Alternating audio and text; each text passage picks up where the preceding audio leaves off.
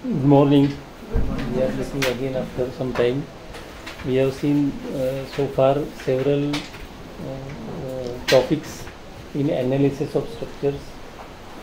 We have also seen how the earthquake forces are to be considered, and we have seen that under these various loads the members develop various types of internal forces: the shear force, bending moment, axial force and torsional moment.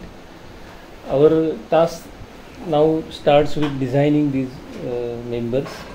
We shall be considering design of RCC members, and limit state method will be extensively used in this particular process.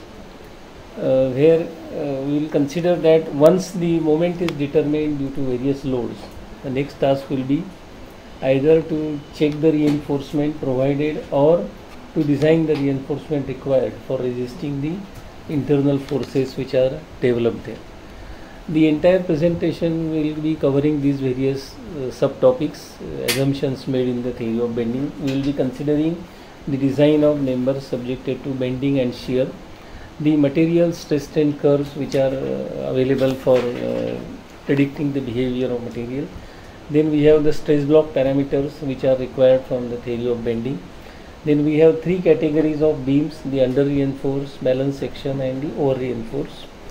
Then we will consider flexural behavior concept as is implemented in ETABS, because in the end you will be using ETABS for analysis and design of structure. So we have to see how ETABS finally tackles this problem of design, and the code based solution for RC flexural members over here. And lastly we will see how the shear reinforcement is determined for the beams. The basic assumptions made in the design of flexural member are, as we have seen, in strength of materials. The plane section before bending remain plane after bending. So if you have got a member which is, let us say,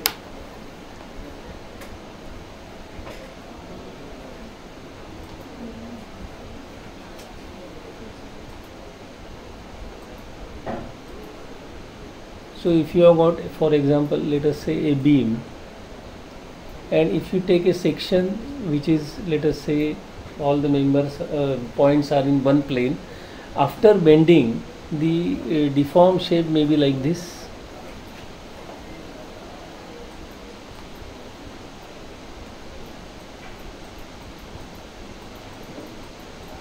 So the bottom and the top surface may bend like this, while this particular section which was straight from top to bottom now bends in this fashion.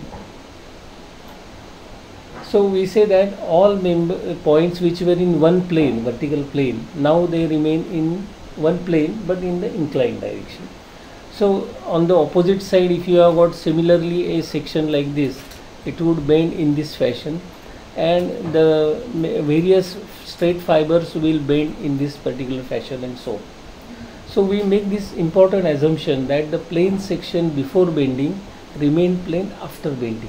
So at any point, if you want to see what is the change in length of a particular fiber which had a straight length from this point to this point, you can easily determine how much they have come closer or how much they have gone away from each other, and so on. So some points might have shifted away from each other below the neutral axis, and so on. Then we say that that is as far as the behavior of the section is concerned. As far as concrete is concerned, we will completely ignore the tensile strength of concrete. It has got even a very poor strength in tension, and whatever is available, that we will ignore it. So for all the calculations, we will consider that the tensile strength of concrete is neglected. Then the ultimate strain in outermost fiber, that is the topmost fiber, is in compression. So there the strain will be limited by limiting the loads in such a way that the maximum strain at the outermost fiber in compression is 0.0035, and the stress strain curve for concrete, now we consider it in this fashion. So we have got almost a straight portion, then it flattens out, and in from the strain of 0.002 up to a maximum strain of 0.0035, we will consider that the elongation or the compression occurs without change in stress. So there will be a flat portion in this region from the strain of 0.002 to the strain of 0.0035. So between these two strains, the concrete will only deform, but the stress will remain the same. So that is what we are saying. On y-axis we have got the stress, and the stress remains same. While considering the design aspect over there, we don't take this FCK as our design stress, but limit it to 0.67 FCK. So if you have got M20 concrete, then 0.67 of M20 will be the design stress, but it is further limited by this partial safety factor gamma m. This gamma m for concrete partial safety factor is about 1.5. So we further reduce it by 1.5. So we get the maximum compressive stress to the extent of 0.67 upon 1.5, which is roughly 0.45. So we take the maximum compressive stress to the extent of 0.45 of FCK over there, and the maximum strain in the extreme fiber, where the strain varies from 0 at neutral axis to maximum at the extreme fiber, there the strain is limited to 0.0035. So that is as far as the stress strain curve for concrete is concerned. As far as the stress variation is concerned, for example, you take this cross section and let us say that the bending has occurred and the deformation has taken in this particular fashion. At extreme fiber we have got a strain of 0.0035. At some point below that we will have a point at which the strain is 0.002. So between these 2 points we say that the strain is changing, but my stress will not change. So the stress will remain the same, because we are considering the stress strain curve in this fashion. So between 0.02 to 0.035, the stress remains same.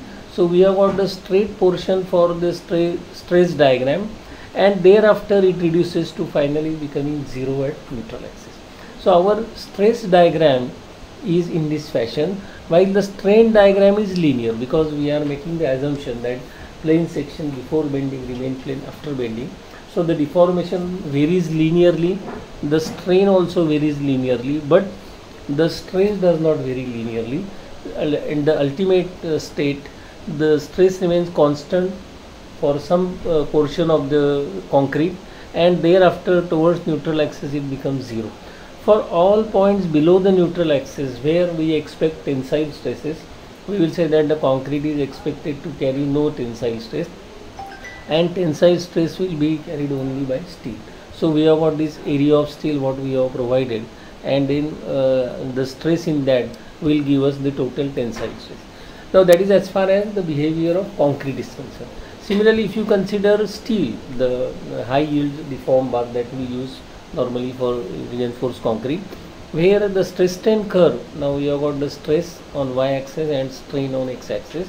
It is a linear curve for a considerable distance, and then it flattens out, and then the deformation continues for a very long large value over here. As far as the grade of steel is concerned, we say that it is Fe 415 grade. So 415 is the stress at 0.2% elongation, which means you consider the stress strain curve, and at some point if you unload it, it will take a straight path and it will come here at this point. So at this point there will be some residual strain left, and that strain is 0.002, which means we say that the value of stress at which on unloading the permanent strain will be 0.2% or 0.002. So we say that this is the grade of steel for me. 415 is my grade of steel. So 415 is the stress at which if I stress my steel rod and unload it, then on unloading it will give me 0.2% elongation. So there will be some residual elongation at that point. So similarly, if it is Fe 500 steel, then we say that this value of stress will be 500. At 500 stress, if you unload it, then it will show a permanent elongation of 0.2% and so on. So this 0.2% elongation is the criteria for deciding the grade of steel, and that stress we take as a stress which we can take for our reference, and then apply other factors to finally go to the design stress. Okay, this is a simple table which shows for different values of strain the value of stress corresponding to that. So we have got these various strains indicated over here and the corresponding value of stress which are picked up directly from this particular diagram. So at various values of strain and this point we have got the corresponding value of stress. So for 0.8 Fy, now we have got some strain at that point which is tabulated in this particular case. So we have got the strain and the corresponding stress at that point for Fe 415 grade and for Fe 500 grade and so on. So for these different strain values the corresponding stresses are reported. They are sometimes required when you actually want to design the beam to arrive at its load carrying capacity and so on. Now for these materials there is, as I told you, there is additional factor which is used to reduce the stress. For concrete the partial safety factor is taken as 1.5, while for steel it is taken as 1.15, because steel is a factory produced product, so it has got a better quality control. So we take slightly larger factor than 1.15, and accordingly determine the value of permissible stresses.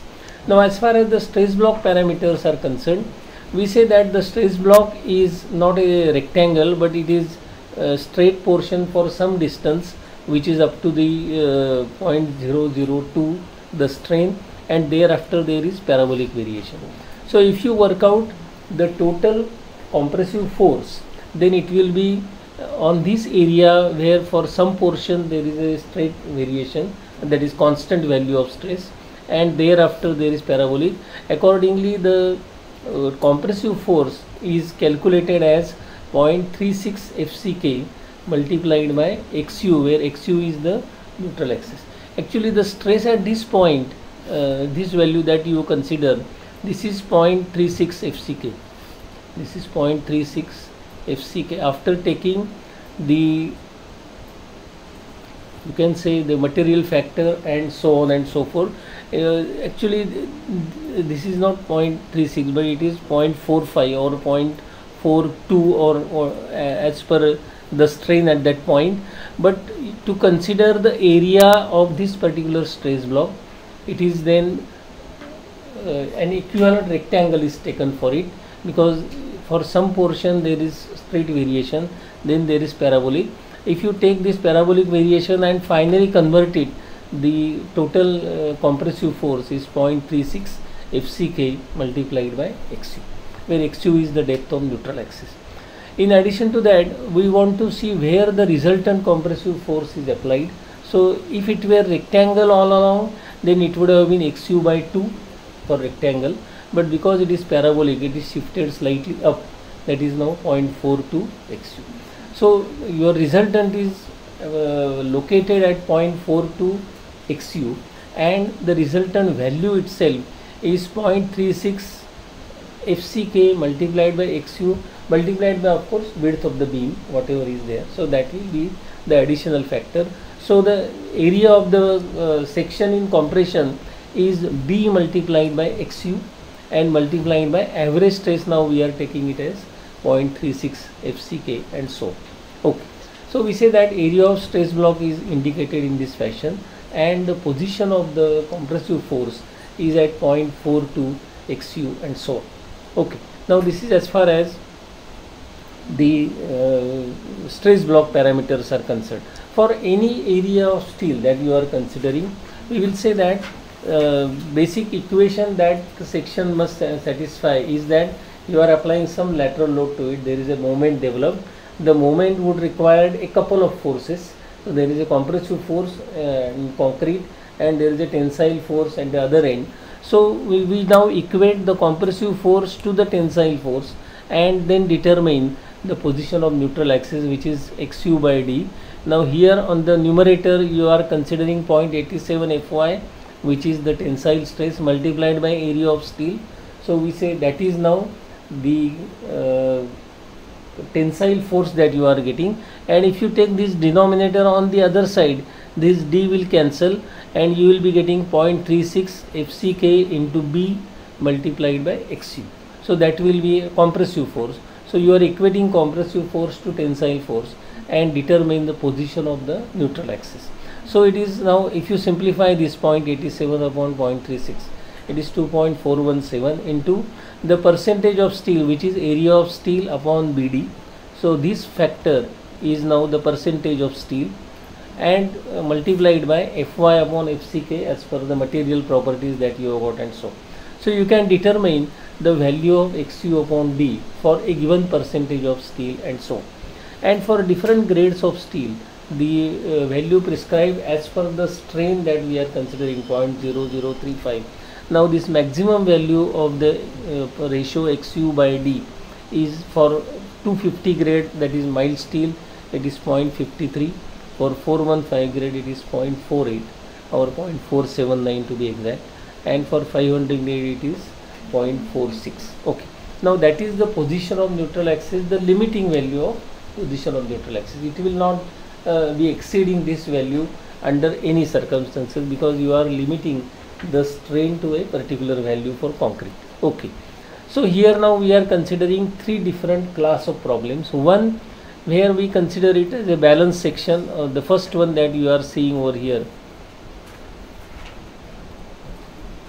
So this is now the balance section, where we say that the strain in concrete is now 0.0035 and the strain in steel is that maximum strain which is allowed in the given section. So we say that you are providing such reinforcement in the given section so that the strain in concrete is having its maximum value, the strain in steel has its maximum value, and accordingly you will be getting a balanced section, that both materials are used to the full capacity. Sometime for the given section you require beam of certain size for some reason, architect specifies this and so on, and there is not much load on that beam and so on. In that case you provide less reinforcement, so we call that as an under reinforced section, where you are providing reinforcement less than balanced section. In that case your strain in steel will be reaching its maximum value, but strain in steel will be less. So you are getting this neutral axis shifted up rather than the critical neutral axis for balanced section. Neutral axis is shifted up. The result of that is you are having full stress in steel, but the stress in steel concrete may be less, or to that extent the area in concrete is reduced, compression is reduced. While in some cases where you require a smaller section but more reinforcement is required than the balance section, in that case the neutral axis is shifted down because you are providing more reinforcement. So the neutral axis is shifted down. The result of that is a large area is required for concrete to balance the tensile stress, because you have got more area of steel, and so on and so on. So that section we call as over reinforced section. So we have got three class of sections: the balance section, the under reinforced section, and the over reinforced section. Okay. And here the limiting value is indicated for these neutral axis, which we have seen just now. Okay. Now when you consider under reinforced section, then we say that the moment of resistance is given by where you have got less reinforcement than the balance section. In that case the steel reaches its maximum stress. So we have got 0.87 Fy into AST. Now this is the tensile force, and the lever arm that you are getting, now you can see the lever arm over here. Okay, the lever arm is D minus 0.416. Now this is my neutral axis, and D is my overall depth of the section up to the center of neutral axis. So we can say that here the value of mu that you are getting is obtained by using these various parameters over here, while Xu by D, now you are getting this Xu by D, which is the neutral axis position, which is obtained by taking this 0.87 Fy into AST, and this is 0.36 Fck into BD. Accordingly you will be able to get the position of Xu by D, and you are getting this mu as equal to 0.87 Fy AST, the same term that you have got, and inside the bracket this Xu is now replaced by the corresponding term over here. Accordingly taking terms on one side, you are able to get mu by BD square, which is a factor over here, which is used in this design aid also, which is equal to 0.87 Fy into percentage steel multiplied by 1 minus Fy upon Fck into Pt. So if you expand this term equation, then you get a quadratic in Pt square, and on solving that you will be able to get for a given moment the percentage steel required. So the code has given this simple table. If you see this table, which gives in the first column you have got mu by Bd square, and here for different grades of steel you get the value of this area, that is percentage steel that you are getting over here. So this is reinforcement percentage Pt.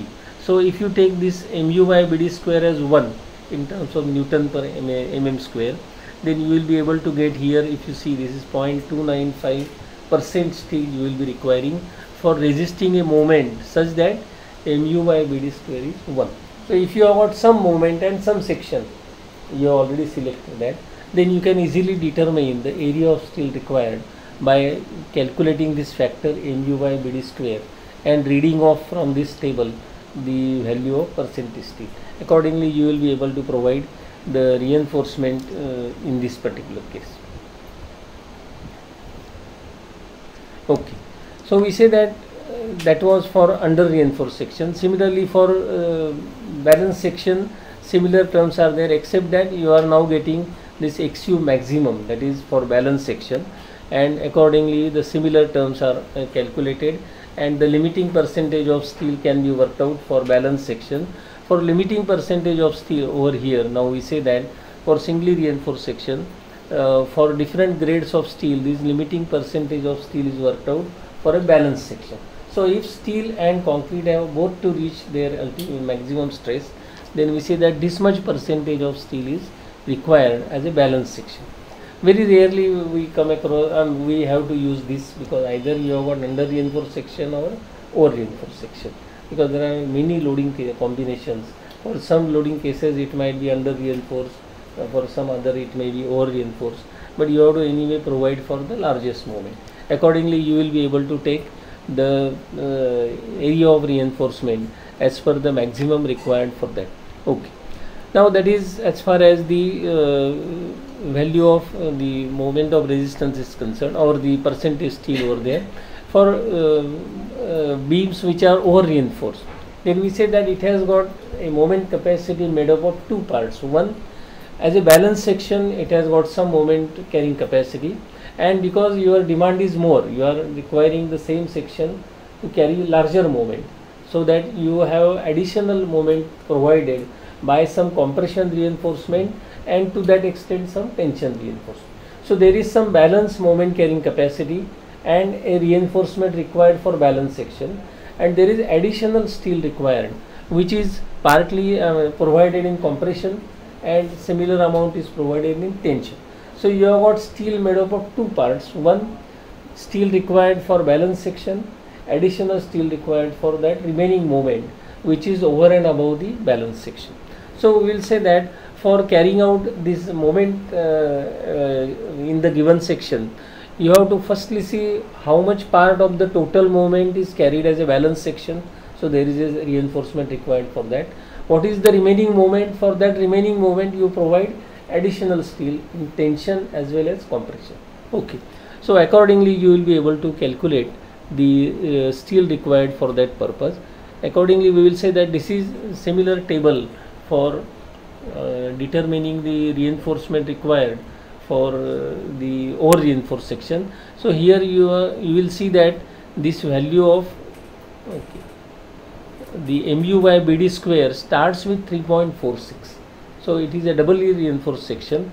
Accordingly there is some tension reinforcement and some compression reinforcement. So you have to work out for a given section, when the moment is given, you have to firstly check whether it is a singly reinforced or doubly reinforced, depending upon the area of the moment for the balance section. So once you have the moment for balance section, you check whether this section carries less moment or more moment. If it is more moment, go to this chart, and accordingly for this mu by Bd square, you will be able to get some reinforcement in tension side and some reinforcement in compression side.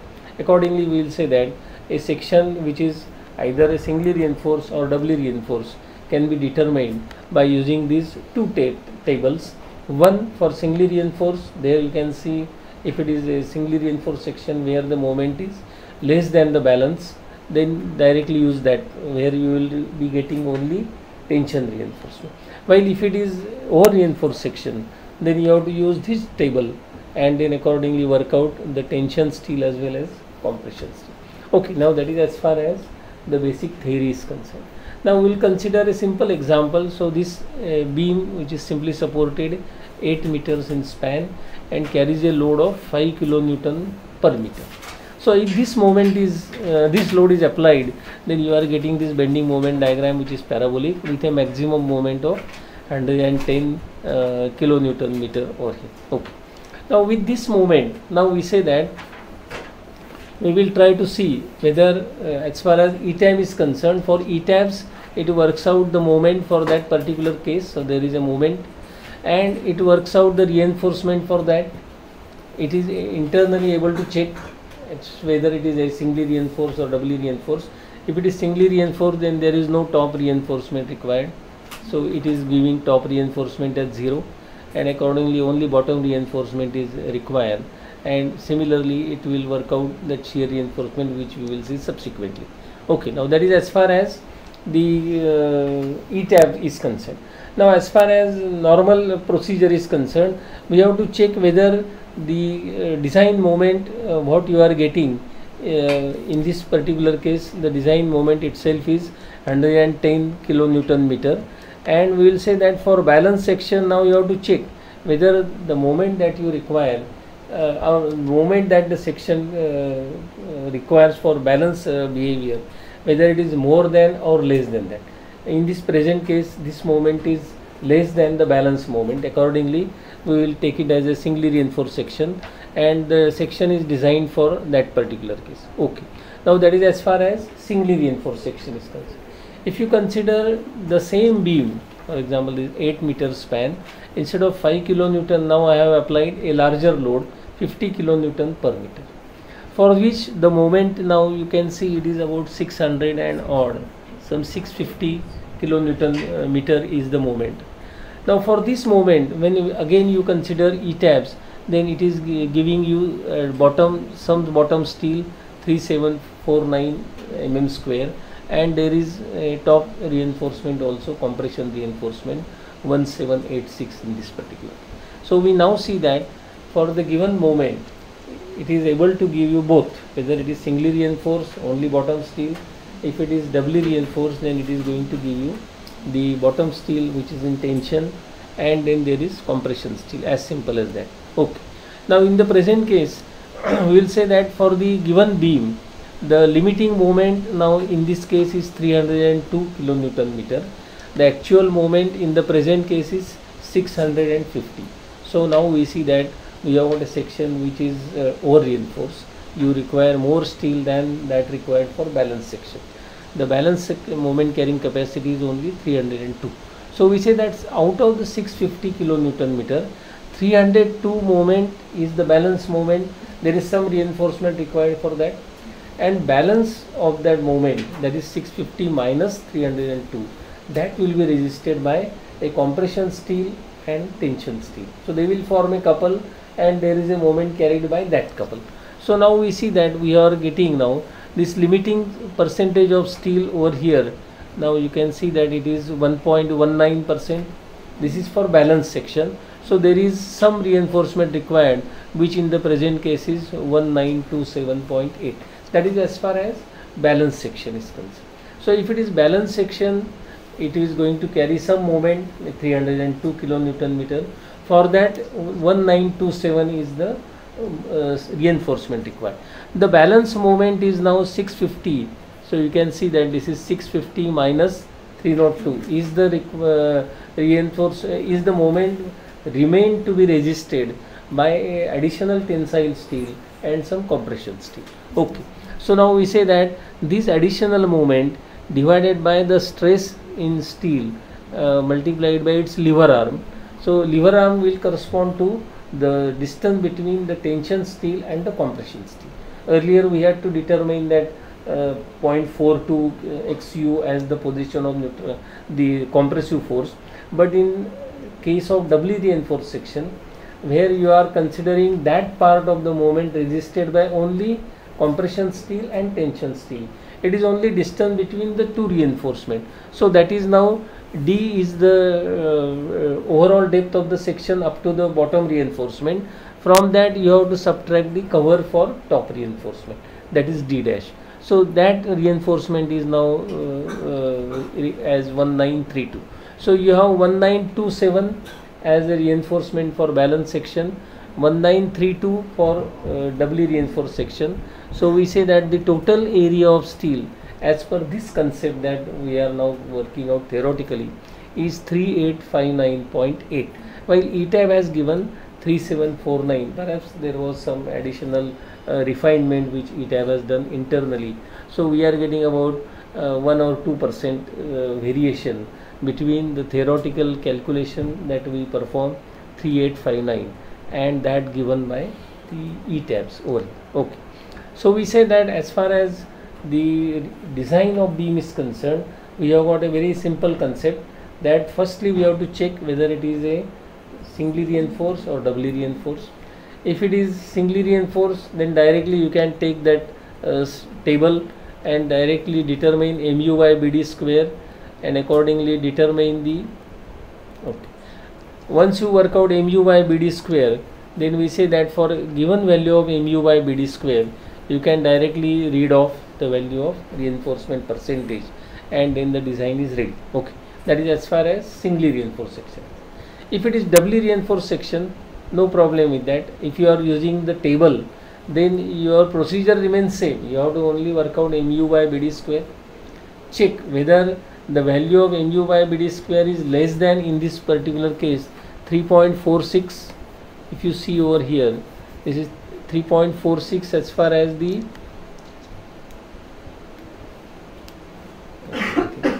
okay. So for 3.46, that is the starting value.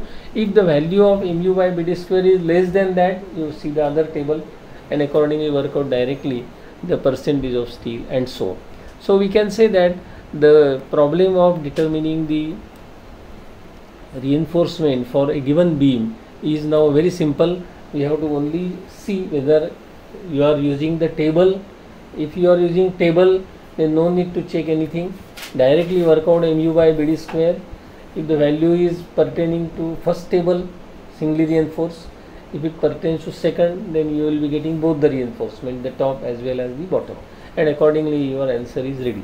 As far as the shear reinforcement is concerned, the shear reinforcement is directly given by ASV, area of steel, upon the spacing as Vs upon 0.87 Fy into D. So we are able to get this area of reinforcement per meter or per millimeter as per the units. So you have got some shear. Now the shear that we are considering is made up of actually the total shear that you are considering, while some part of the shear is carried by concrete. So we have to now subtract that from the total shear. So you have got this total shear. From that you remove that part carried by concrete, and then that balance part is only to be resisted by reinforcement. So your stirrups will be provided for resisting that part of shear, which is the difference between the total shear minus the shear carried by concrete. For working out shear carried by concrete, that tau c value is given in the code itself. Roughly it depends on the percentage of steel and so on. So depending upon that, you can work out the permissible stress or the strength of concrete to carry shear. So that part you remove from this total shear, and then balance you have to consider for providing the stirrups. So you can provide the stirrups. So it is 344 mm square per meter, or whatever is the value that you are getting. Accordingly, if it is two-legged stirrups, then you can take those two legs, get the area of the two legs together, and accordingly you will see as to how many such stirrups are required per meter, and then determine the spacing of the stirrups and so on. So this is as far as the design of flexural member is concerned. So we say that the design of flexural member is not a big task at all. If you are using table, then it is straightforward task. In ETABS, of course, the things are made much simpler because it directly gives you, if it is doubly reinforced, automatically it works out for the given moment, the tension reinforcement as well as compression reinforcement. So with this we come to the conclusion of the design of beams subjected to some moment, whether it is balanced or under reinforced or doubly reinforced. So that is as far as the beams are concerned. The next task we have to consider is the design of columns. Okay. So we say that if you have to design the columns, then the problem becomes more complicated, because for columns the forces applied are the axial force as well as bending moment. The bending moment also for columns is of two categories. One, it may be a uniaxial bending moment or it may be biaxial moment. So we have got different class of problems for columns: column carrying only axial load, column carrying axial load plus uniaxial moment, and column carrying axial load plus biaxial moment. For each of these the concepts are slightly involved, and we shall just have a quick look at the initial concepts and then see how the actual working is done by the software as well as by the various formulae which are available for our presentation.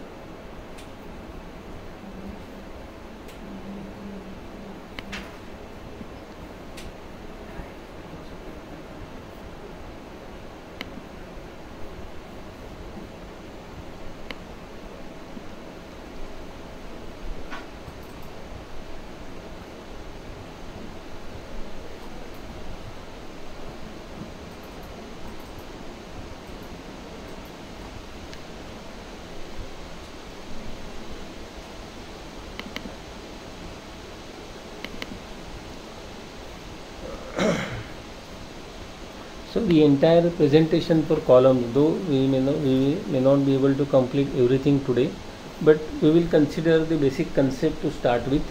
So the entire presentation is made up of these 6-7 parts. Introduction to start with, we will just see what are the problems involved in it, basic assumptions in terms of the strains, the stress block and so on. Then we will see how the column with moment is idealized as column carrying eccentric axial load. So that is the basic concept. Rather than taking moment directly, it is taken as axial load with some eccentricity. Then in which mode the column is going to fail, that we will consider, and then the interaction diagram of axial load versus moment and so on, that we shall see, and finally we will see how the ETABS handles this kind of problems over here. So we say that basically the column that we are considering in any building is a structural member which carries primarily axial force, and there is some moment associated with that.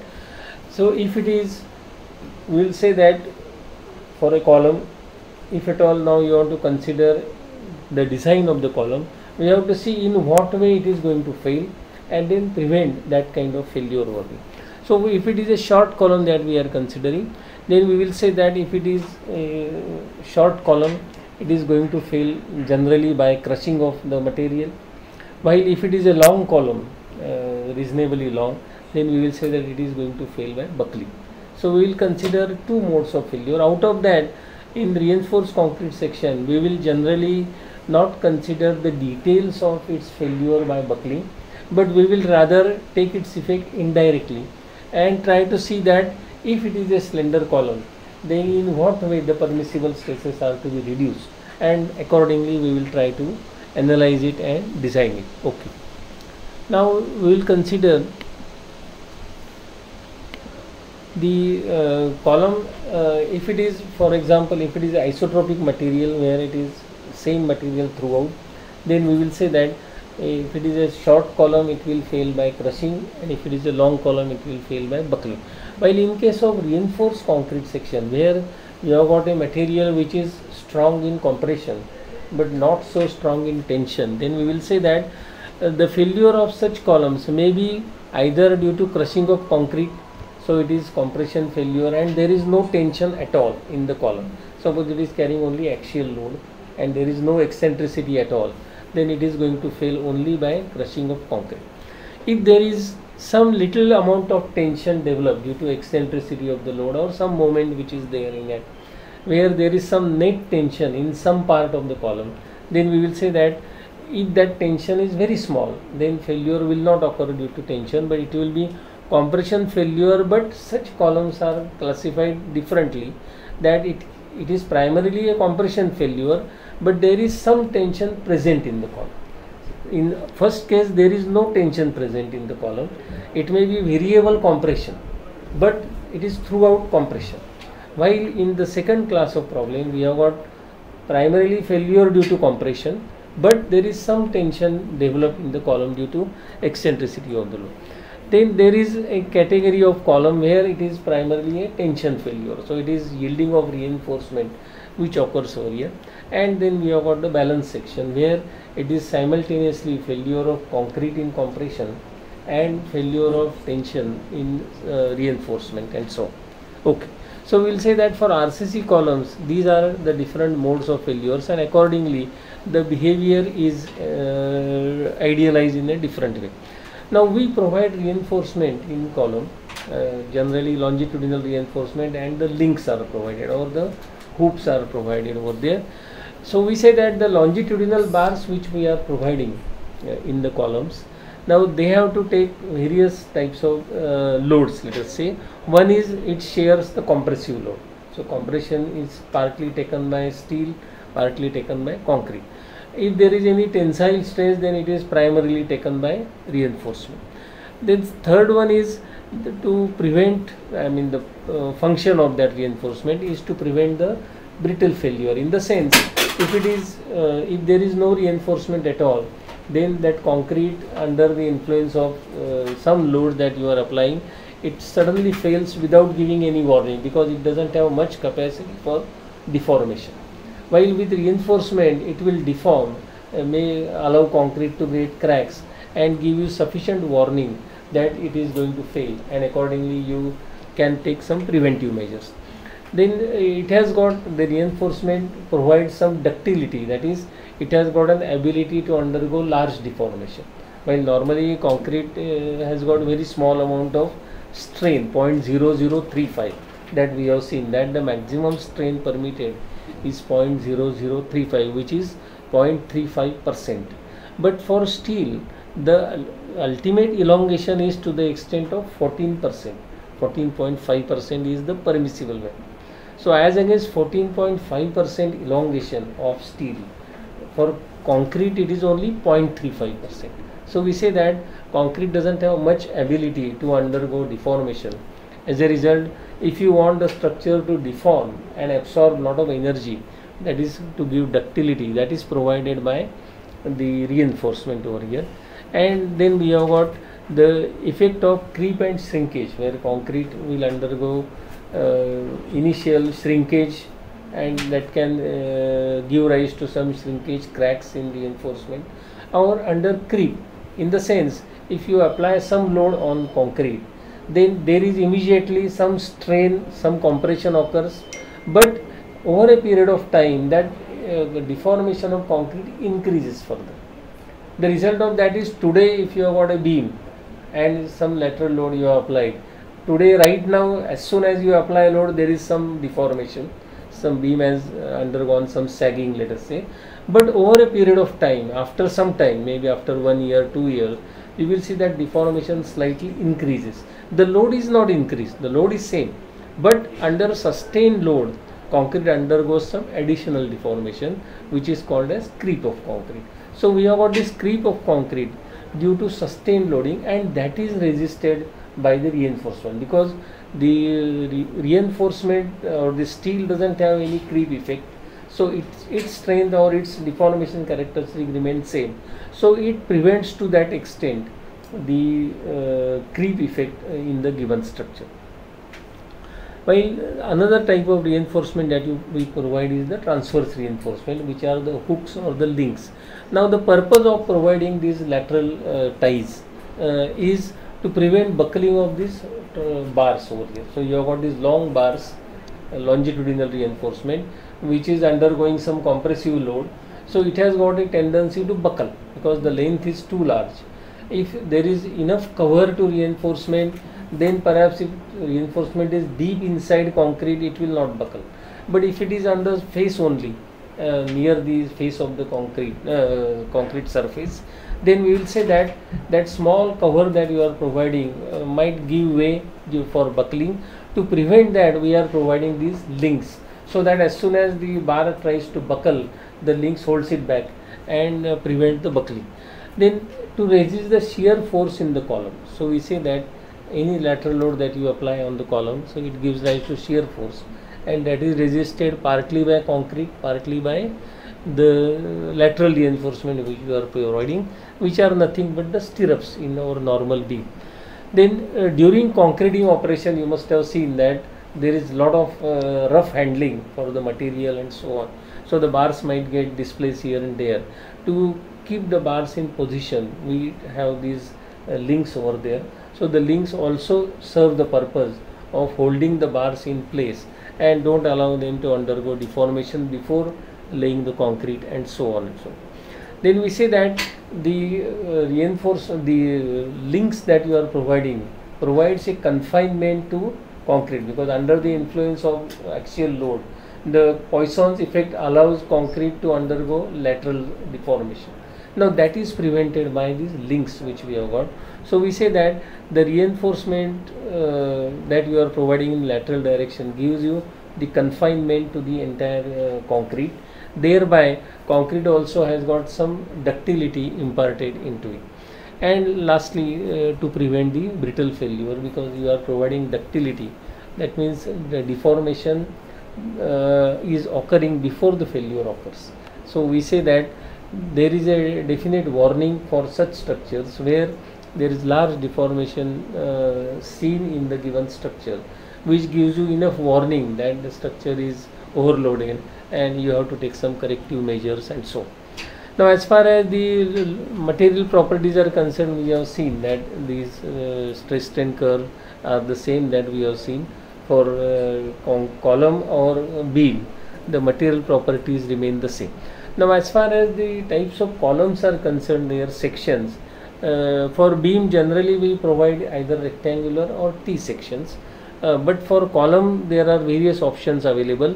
So we have got these various sections. L-shaped columns are also not uncommon, or T-shaped columns that you are providing. So the reinforcement will also have to be adjusted to the shape of the column and so on and so forth. Plus there is another class of columns which are the composite columns. So if there is severe restriction on the size of the column, then you can embed some steel section into it. So these steel sections are embedded in this way, that inside the concrete itself you have got the steel section, I section, or any other type of section that you are considering over here. While this type of column that we see, it is actually a steel column, that is pipe, and filled with concrete. So it can be a concrete inside steel pipe, or it might be a steel section inside concrete. So both of them are the composite columns, and they impart a lot of strength to the given section.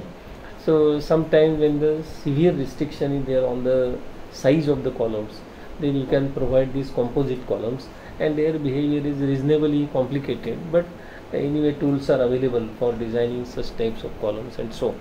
Okay. Now for basic assumption that we make in designing the columns, we say that the same assumption that we have made for beams are now also made here, that the plane section before bending remain plane after bending due to bending moment in the column itself, while stress distribution is concrete is assumed to be rectangular, trapezoidal, or parabola. So depending upon the position of neutral axis, you will be getting and this type of strain that is present over here. And the same assumption that we have made, that the tensile strength of concrete is neglected, here also we make assumption for tensile strain. Then stresses in reinforcement are guided by the actual strain and the stress strain relationship for steel. The maximum strain in concrete under axial compression only. that there is compression only throughout the section is limited to 0.002, while if there is some tensile stress on the other face, then the strain is limited to 0.0035. Increase in strain is permitted if you have got tensile strain on the other face. And the maximum strain in highly compressed fiber, when you have got compression on one face and tension on the other face, then it is limited to 0.0035 over here. Reduced compression on the other face, that I will explain in the sketch itself. Okay. So here we say that if it is a column carrying only compression, uniform compression, then the strain is limited to 0.002. So we see that the strain is limited if it is uniform compression, no eccentricity at all. Okay. If there is some amount of eccentricity but not leading to tensile stresses, then you have got large compression on one face, little less compression on the other face, then the strain at this point is not permitted to go to 0.0035, but it is limited to 0.0035 minus 0.75 of this strain. So whatever is the strain at this face, 0.75 of that is to be subtracted from 0.0035. Now if it is 0.0035 in this case, where you are getting tensile stress on the other face, here the stress on the other face is not tensile but is compressive, only it is reduced. In that case, this strain is not permitted to go to 0.0035 but slightly less than that, to the extent of the strain at this point. So this point strain is to be considered, 0.75 of that is to be subtracted from the maximum value of 0.0035. While if it is a column carrying lot of bending moment, so that there is tensile stress on the other face and one face is carrying compression, in that case the maximum compressive strain is 0.0035, and at the other end, of course, whatever is the strain as per the linear variation in that, and so. So we say that for large eccentricity of axial load, the strain is permitted to go to 0.0035, while otherwise it is limited to slightly lesser value, and so.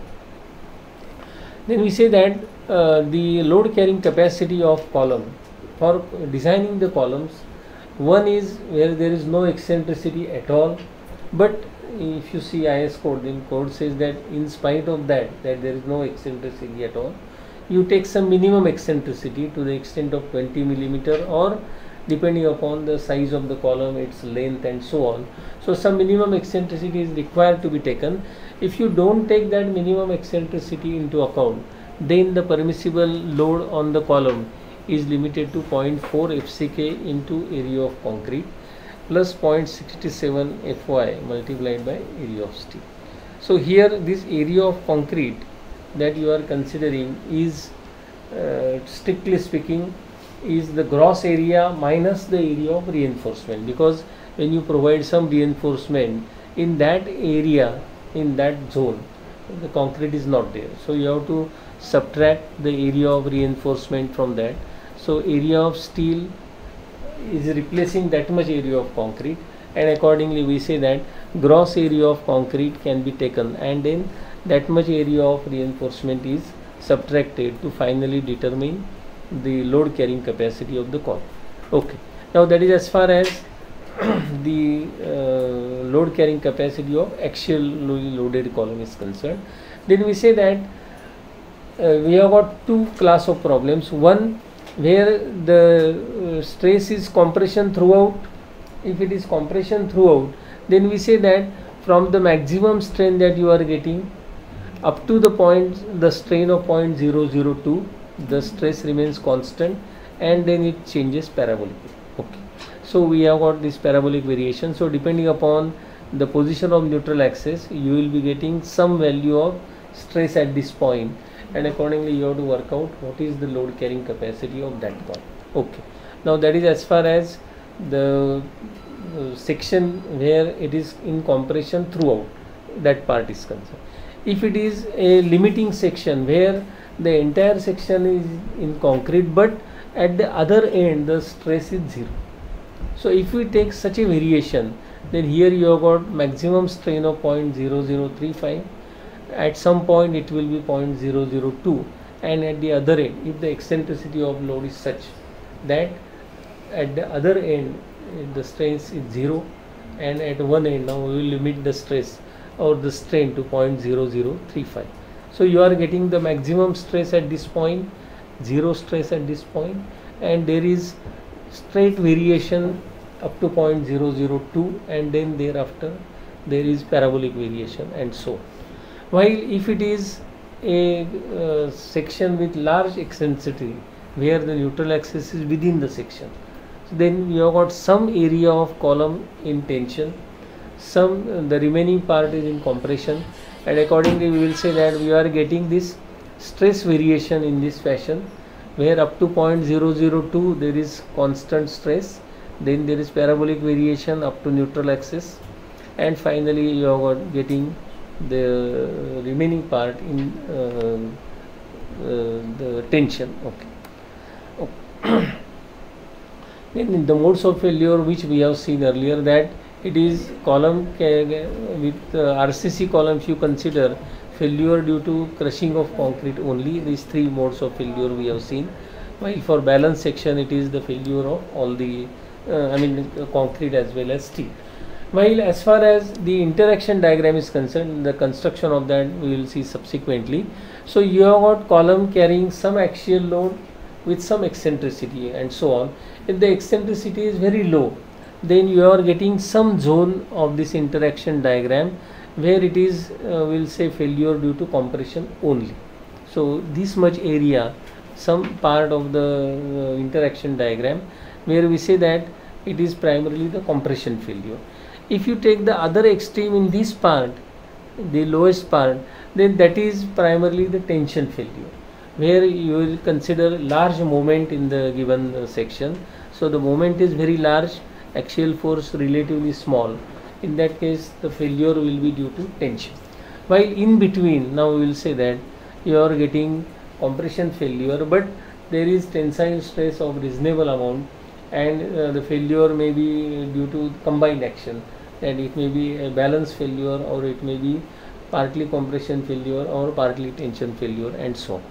Okay, so we say that we are getting this zone where there is large moment and small amount of axial force, so it will be primarily a tension failure. In the uppermost portion where there is axial force very large while the moment is very very small, in that case it will be compression failure, and so. Okay. So we say that the interaction diagrams are a key to designing columns which are carrying axial force plus moment. So we will consider first part, which is the column carrying axial force and uniaxial moment. If there is uniaxial moment in the column, then we will say that for designing such columns you have to see that there is some axial load and there is some moment applied on the given column. So you have got the section of the column ready, they may be 300 by 600, whatever it is. There is some axial force, there is some moment, and so on. Now you have to design this particular column. So what you have to do is you consider some arbitrary percentage of reinforcement. Minimum as per IS code is 0.8%. So you take 0.8%. Now as far as the given moment is concerned, there is some axial load and moment. You have to see that the column is able to resist that load and moment. So you take some position of neutral axis. So for a given position of neutral axis, you work out the stress block parameters, you work out the load carrying capacity, you work out the moment, and see whether the demand on that section is less than that or more than that. If it is more than that, you change the position of neutral axis and repeat the process until you come to a conclusion that at some position of neutral axis it is able to resist it. If it is not able to resist it at all for any position of neutral axis, then you increase the percentage reinforcement and repeat the process, and so on and so forth. So for every percentage of steel, you carry out calculations for different position of neutral axis and then see as to for which position of neutral axis and for which percentage of steel you are able to resist the applied load and the moment. Now these interaction diagrams are constructed using these different positions of neutral axis. For example, if you consider in this case,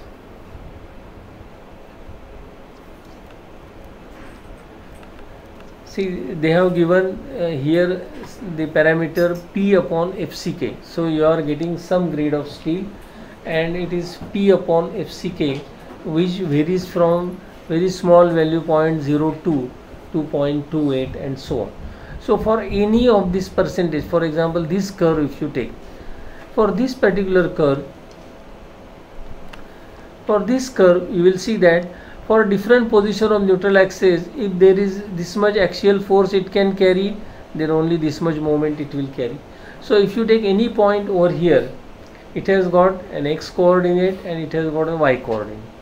X coordinate over here represent the moment, so this much moment it is going to carry, and this much axial force it is going to carry. So we say that for any position of neutral axis, the capacity of that section for that position of neutral axis is to carry so much axial load, so much moment. Change the position of neutral axis, you are getting another combination, and so on.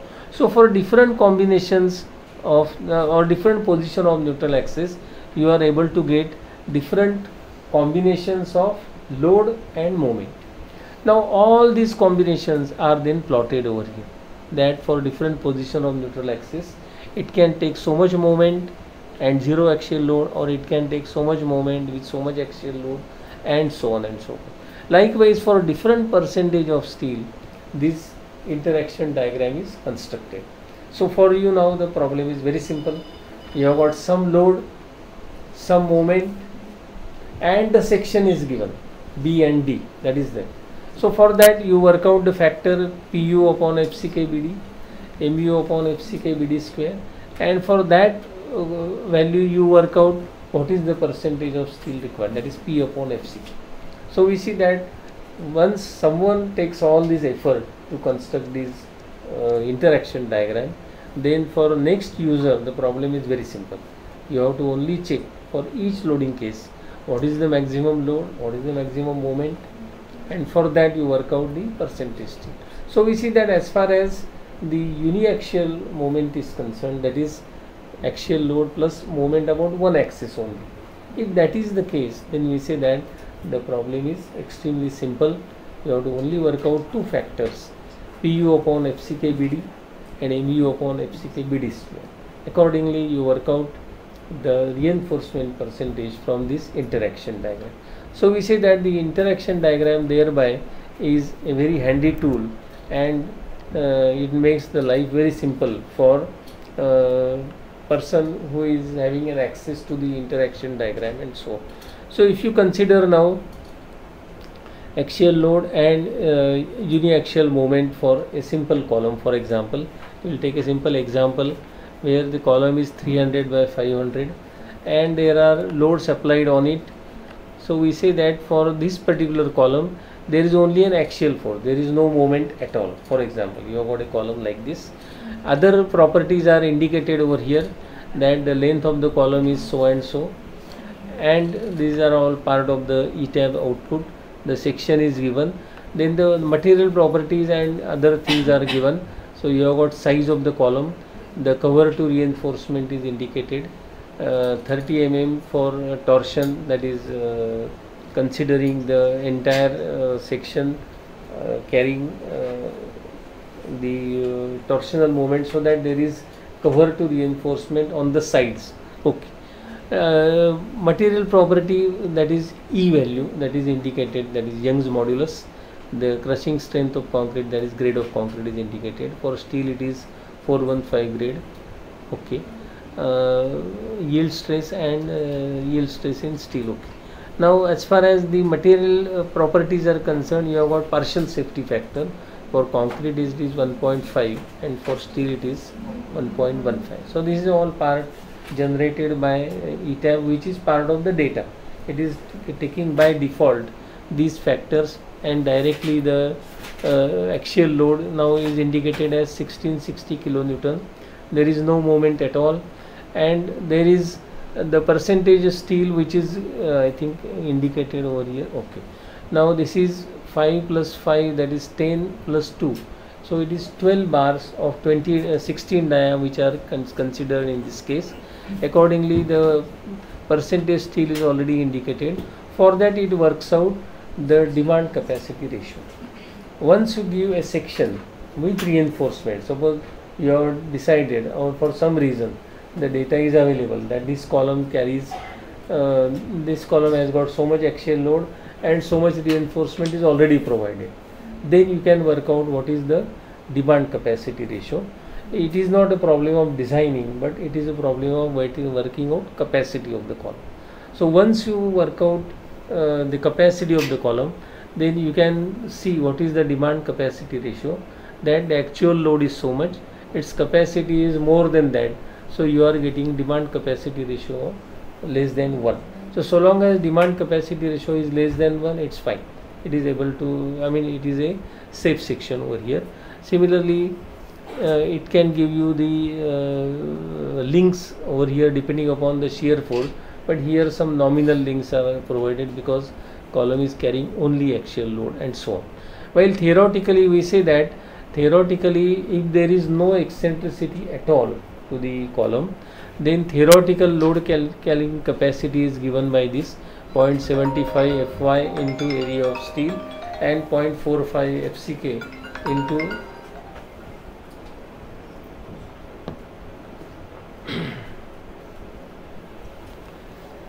0.45 FCK into area of concrete. Now here area of steel, we have got 12 bars of 12 diameter. Accordingly, this area of reinforcement is worked out, area of steel, net area of steel is worked out, grade of concrete and so on. So its load carrying capacity is 2094 and demand capacity ratio is 0.792. Now this demand capacity ratio is worked on the fact that we are taking no eccentricity at all. If there is no eccentricity, then this is the expression for load carrying capacity. While if you consider nominal eccentricity, say minimum eccentricity, which ETABS considers as minimum eccentricity, accordingly the load carrying capacity is 0.67 Fy into AS plus 0.4, rather than here it was 0.45 and here it was 0.75. While if it is minimum eccentricity, then the load carrying capacity is reduced, because some initial moment we have to consider for its design, for which now we get the load carrying capacity of 1863 and the demand capacity ratio is 0.89, same as what we have obtained in ETABS, that it was 0.89 over here, while here also with minimum eccentricity we are getting it as 0.89. I think with this we will conclude for today. The biaxial bending and the aspect for using ETABS and so on, that we will consider next time. I think today we will stop for the day and continue with biaxial movement, because biaxial bending involves some involved calculations in treating both the moments along with the axial force and so on. I think that we will consider subsequently. Okay.